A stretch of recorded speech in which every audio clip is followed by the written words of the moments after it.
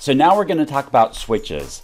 Switches are what Ethernet uses to get information from one node to the next node. All right, in our switches module, we're going to be talking about switch settings, common switch settings you can set up on your switches. We're going to talk about MAC address learning and forwarding, which is really core elements to what a switch is. Then we're going to talk about buffering and what buffering looks like and a couple different methods which would be store and forward or cut through. And then we'll talk about the MTU size.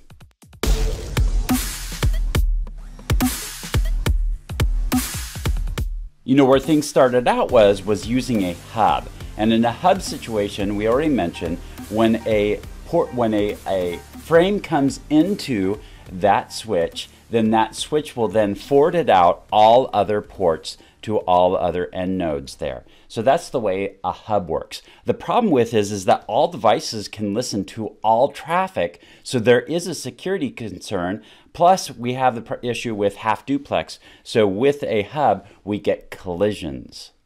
So the difference with a switch is when a device sends a frame and it has some sort of destination MAC address on it, that switch is going to determine where that frame needs to go and then send it out just that port to just that device. So it's getting sent just to that device.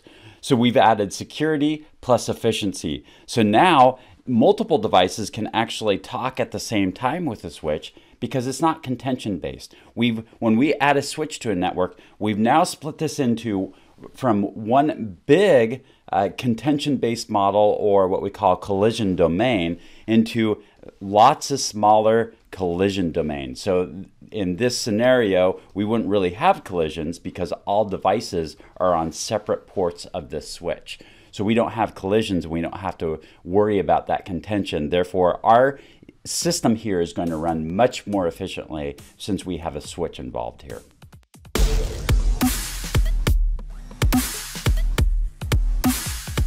So because a switch could actually be plugged into lots of different devices, or possibly even another hub, maybe it's connected into a hub or another switch, there are settings on the switch itself to set to full duplex or half duplex.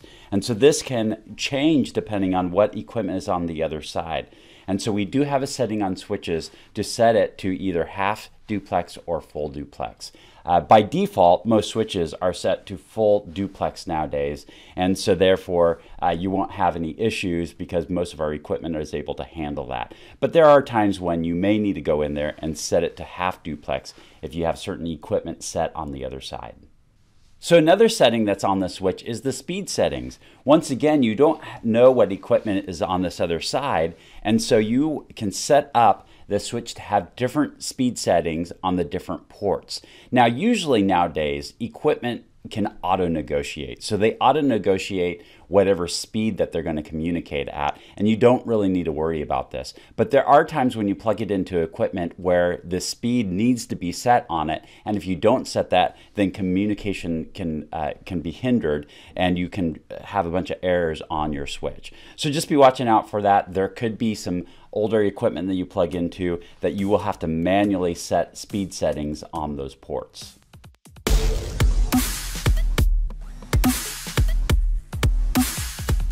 So another setting that's on your switches is Auto MDIX. A lot of your switches nowadays come with this on there by default. But what essentially this is let's take a look at a patch cable. So if I were to connecting two computers together, so let's say I have two computers here that I want to connect, maybe they're laptops or desktops or something, and I want to connect these two computers together. When they're connected together with a straight through patch cable, they're trying to transmit on the same line and they're trying to receive on the same line, and so communication doesn't happen.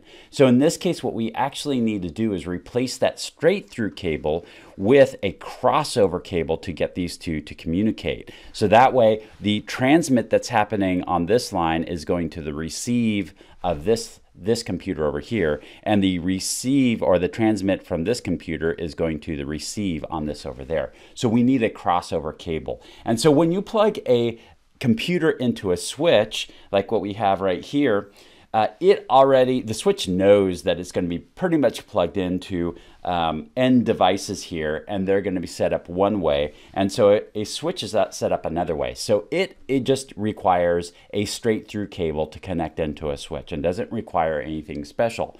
But between your switches, all of your switches are going to expect to plug into other devices, other end devices. And so when you plug a switch into a switch, you have to plug a switch into a switch with a crossover cable. So essentially, like equipment, usually you have to have a crossover for it to communicate, versus different equipment, a lot of times that is going to be a straight through cable. Now, instead of worrying about, okay, where do I use straight through cables and where do I use other types of cables, straight through cables, crossover cables, so rather than worrying about which kind of cable that you're going to use, we have this Auto MDIX. And Auto MDIX is a feature that your switch can use to auto sense what it needs to be. If it's connected to another switch on the other side, then it will auto negotiate and create a link that's appropriate for whatever connection that is. And then if it doesn't sense it, then it will default to some sort of connection, the straight through connection. So this is a feature that a lot of switches come with nowadays.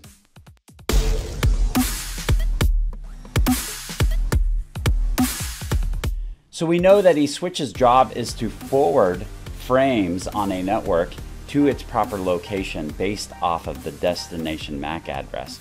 But how does it know which port those different MAC addresses are on? So let's take a look at what that looks like. So that switch is going to have to somehow learn which MAC addresses are associated with which ports. And so it does this anytime a frame comes through that switch. For instance, if this PC here is sending out a message and it's going to this switch, then that switch is going to look in that frame. It's going to look at the destination MAC address so it knows where to send it, but it's also going to look at the source MAC address and see where the source MAC address is coming in. So if this frame is coming in through port 1, it's going to record that this is coming in through port 1, and then it's also going to record the MAC address, the source MAC address, into this table. And then what it'll do is it'll keep track of this. It'll keep track of the different ports that are associated with the different MAC addresses, and that way when another frame comes through there, and if it's destined for this machine, it will know that that is on port 1 and it can send it that direction. Now when this machine does a reply to that machine and it comes through that switch, then it will do the same thing. It will record, okay, well this server is on port 8, and then it's going to record that is with the MAC address into that table. So this table that tracks this, it will continue to track all of the different MAC addresses and their associated ports that are on this table. This table is called the MAC address table. So you'll hear the term MAC address table, or you'll also hear a CAM table as well. CAM stands for Content Addressable Memory. And so these are two terms for the same thing. It's just referencing this table of MAC addresses to ports on a switch. Now our networks are very dynamic, so there's constantly machines that are being plugged in and being unplugged, and so a machine could go offline. This could even be a problem if, let's say, it's plugged into one switch and then that machine moves to another location and that all of the switches have not had a chance to learn the new location. Then there are some communications that can be missed and not make it to the end destination.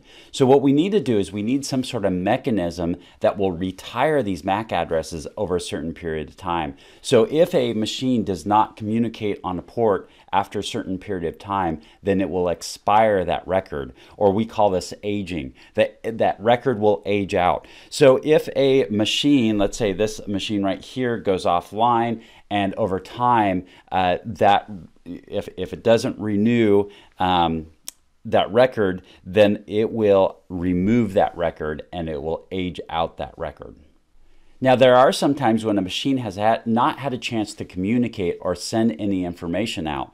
And so what will happen is, let's say this device has not sent out a message yet, and this switch does not know where that machine is at. So when a message gets sent that's destined for this machine right here, that machine, that switch does not know where that's located at, and what it'll do is it will flood that message out all other ports. And then when this machine does reply and send a message back, then at that point in time, that switch then will record that into its MAC address table.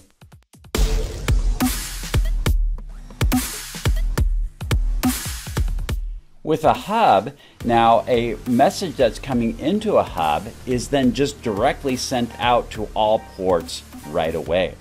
But what happens with a switch is it is going to be sending out a message to only one device.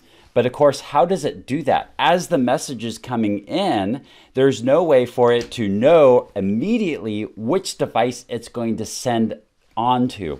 And so what it has to do is it has to do what's called buffering. It actually has to store at least a component of that message until it knows what port it can be sent out. And so buffering is the mechanism that does that. So there's some sort of memory on the switch. And so as a frame is coming into that switch, that switch will actually store that frame and until it knows what port it needs to be sent out to. So that's called buffering.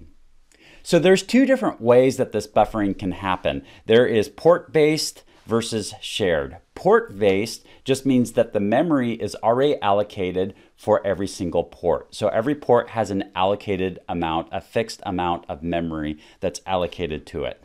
And then when that frame is coming into that port will then store that in that memory.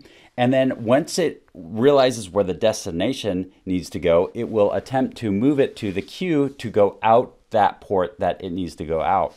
Now, the problem with this is while it's waiting there, number one, that queue could fill up and it could start dropping packets. And number two is that frame that's sitting there could hold up a lot of other traffic on it. So there's some problems with port-based. So the preferred method really would be a shared memory where it goes into a shared memory, and as things come in, it goes into the shared memory, it allocates that memory dynamically, and then it sends out another location. So you may also, with port-based, you may need a lot more memory involved because every single allocated port needs to have a certain amount of memory involved, where you might be able to get away with a shared memory with a little bit less because it can dynamically assign and adjust as the needs of that switch adjust and the needs of each of the ports adjust.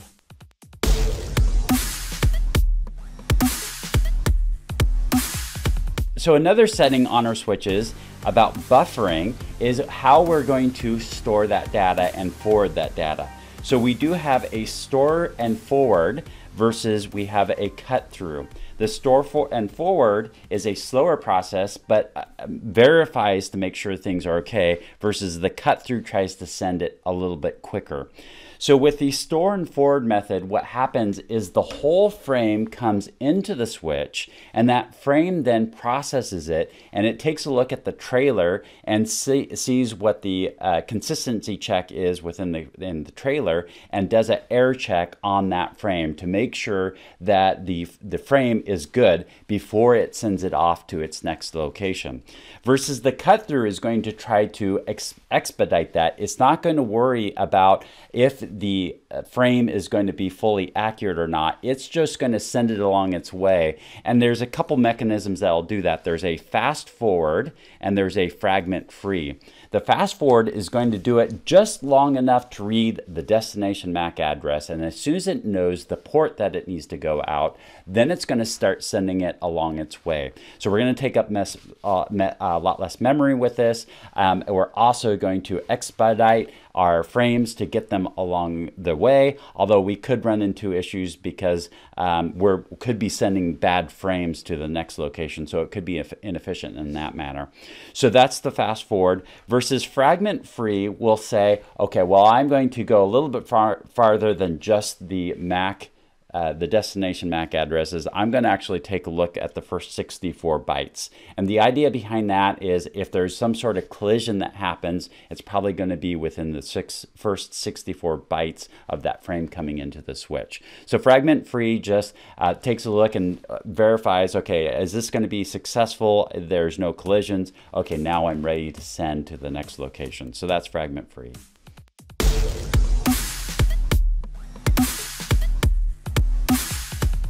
And then just one note, bringing it back to the maximum transmission unit. This kind of sees why we need to know approximately how big these frames that are coming into the switch is going to be, because that switch needs to know how to process and handle those frames. We have memory buffering that happens on those switches, and so we need to be able to deal with those. And so having a set maximum transmission unit gives an understanding about what it is that we're going to be working with and what are we going to have to be storing and how are we going to build the hardware to be able to handle these frames that are coming through there. So that's a little note about maximum transmission unit.